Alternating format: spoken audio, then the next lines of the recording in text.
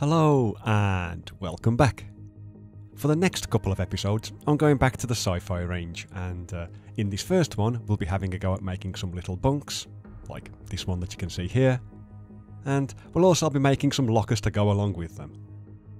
And as usual you can find a link to the PDF file for these down in the description. So let's make a start. Okay then, the first thing we'll need to do is take one of these side panels and glue that to some foam core or similar. The stuff I'm using here is the thinner 3mm thick stuff. And when that's dry we'll cut that to size with a sharp knife, and do try to make sure that you are using a sharp or a new blade, otherwise it can sometimes snag on the foam core. Anyway, next we'll cut out another of the side panels, this time exactly to size, and all we're going to do with this is glue it to the back of the first piece, just using a regular glue stick, so that it ends up looking something like this. So there you go. Though I do want to point out that there is a top and a bottom to these pieces, and the easiest way to see which way up they go is to look out for a slightly darker shadow here. And obviously the shadow points towards the bottom. But yeah, next we'll take this texture here, and from that we're going to cut out a couple of strips that are the same size as the thickness of the foam core that we just used.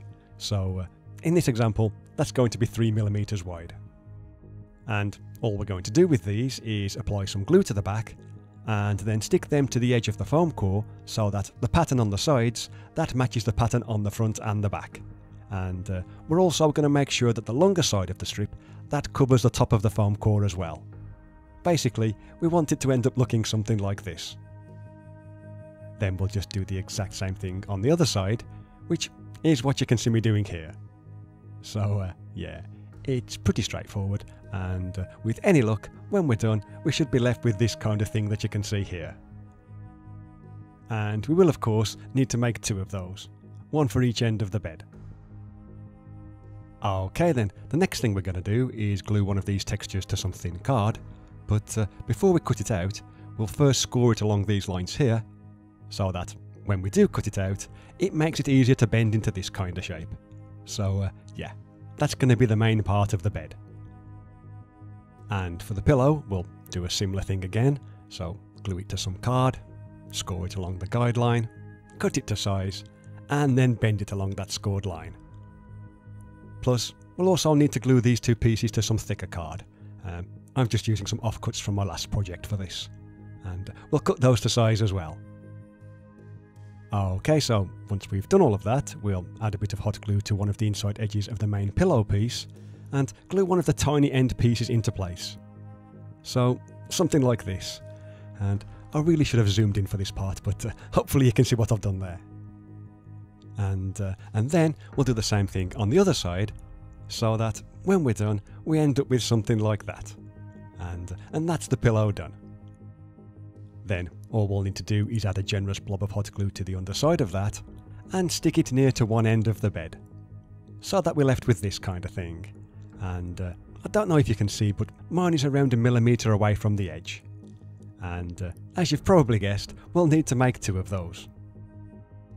Okay, the last thing we'll need to do is glue 4 of these little pieces to some kind of card, it doesn't really matter what kind, and cut those to size.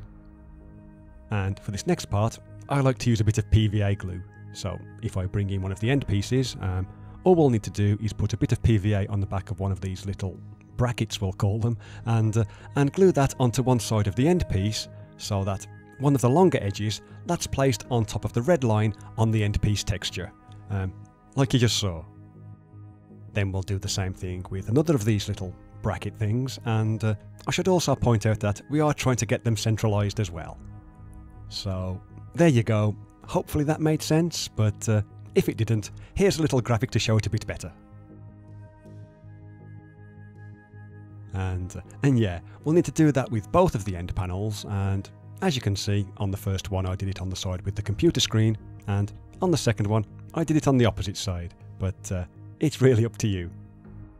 Okay, now if I bring in the other pieces that we made, we can then apply a line of hot glue to the inside of one of the ends. There you go, and stick that in place so that it kind of wraps around one of those little bracket pieces that we just added to the side panel. And with any luck, that should result in something like this. And if I turn it upside down, you can hopefully see how that little bracket piece has worked. Anyway, if I just quickly do the same thing again to the other side, then this is how it should end up looking. Something like that. And all that's left to do now is glue the other bed into place. And the way I like to do this is to kind of thread it between the two end panels first, so that it's sort of roughly in the right kind of area, and then apply some hot glue to both ends, and then fold those ends around the two bracket pieces. And with any luck, we should end up with a nice set of bunk beds that looks something like you can see here. Though we can change things up a bit and make a slight variation of this, so that's what we'll have a go at doing next.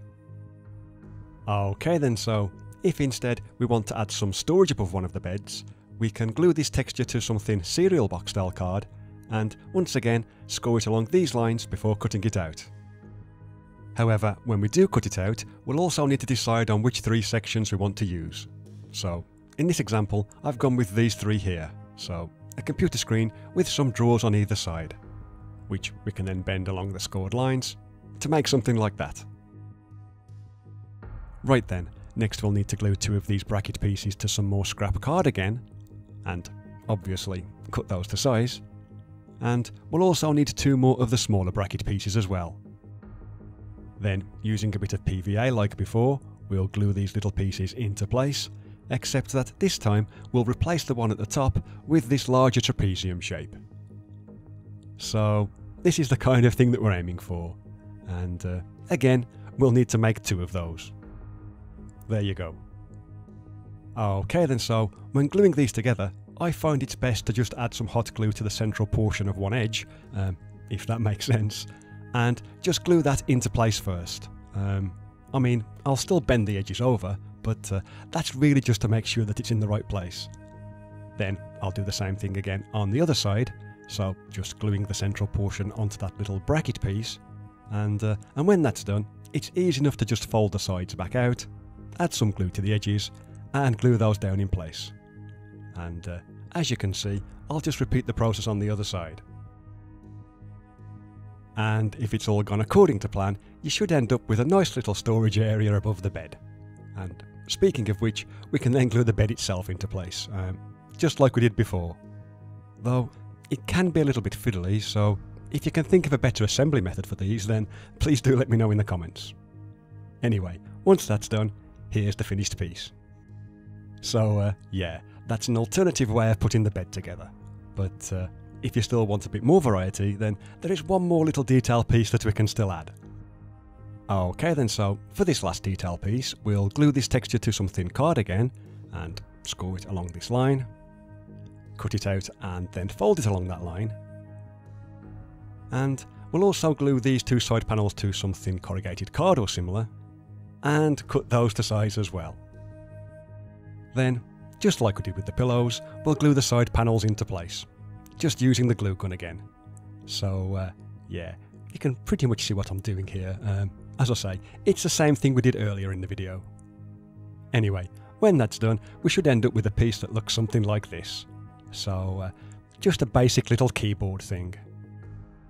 And all I'm going to do with this is add a generous blob of hot glue to the inside, and then stick that to the outside of one of the beds, you know, beneath one of the computer screens that are part of the main texture. So that, when it's done, it ends up looking like that. So, just a little computer terminal at the end of the bed. And as far as the bunks go, that's them pretty much done. So, as you can see, there's a couple of different ways to add a bit of variety. But we also have some lockers to make, so let's make a start on those. Okay, so these aren't particularly hard to make. We'll first just glue this texture to some more cereal box style card, and again, we'll score it along these lines that you can see here. However, it's up to you exactly how to make them. You could make one big block of 6, or 6 individual lockers, but in this example, I'm going to make a row of 3. These 3 in particular, which, as you can see, I've already cut to size. Okay, next we'll need to glue a couple of the side textures to some corrugated card, or foam core, and cut those to size as well.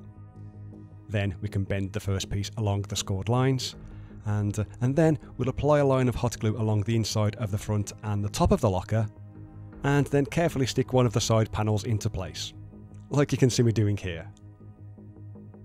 So there you go, something like that. Then we'll do the same thing again on the opposite side, so just gluing the front and the top, which should end up looking like this. And all we'll need to do then is run a couple of lines of glue along the back two edges and fold them into place. And that's that done. That's all there is to it really. However, you've probably noticed that I did choose part of the texture where there's a door missing, and I've included this just so that we can add a bit of variety to the lockers as well. So in this instance, I'll also need to add a separate door. So here I've just glued a couple of the door textures to some thin card and cut those out. And if we want a door that's wide open, we can take this piece and glue it into place so that it looks something like this. Or if we want a door that's only slightly ajar, we can take this piece and glue it something like that. And that's what I'm going to do, but instead I'll use the door that's got a few bullet holes. So I'll just add a blob of hot glue to the side where the hinges would be, and stick the door on top so that it looks like it's not being closed properly. And there you have it, there's the finished piece. And while having one door slightly open like this, it doesn't really add all that much to the piece. I kinda like it, and for the tiny bit of extra effort that it takes, I think it's worth it. So yeah, I think that's everything done. So coming up in a second is a picture of them in action, and as you can see, I've also included a couple of small posters in the PDF, which, well, they're just useful for adding even more variety, if that's something you're interested in. And I also want to say thanks to the guys over at AWA Game Design for sending me these miniatures to take a look at. They're part of a Kickstarter that they're running at the moment, and if you like the look of them, I'll have a link to a blog post that I've made about them in the description. So all that's left to say is all the usual nonsense about liking and sharing and so on, but thank you very much for watching. I don't do much sci-fi stuff, so hopefully this is scratching that itch that some of you might have, and yeah, let me know what you think of these down in the comments. So thanks again, and bye for now.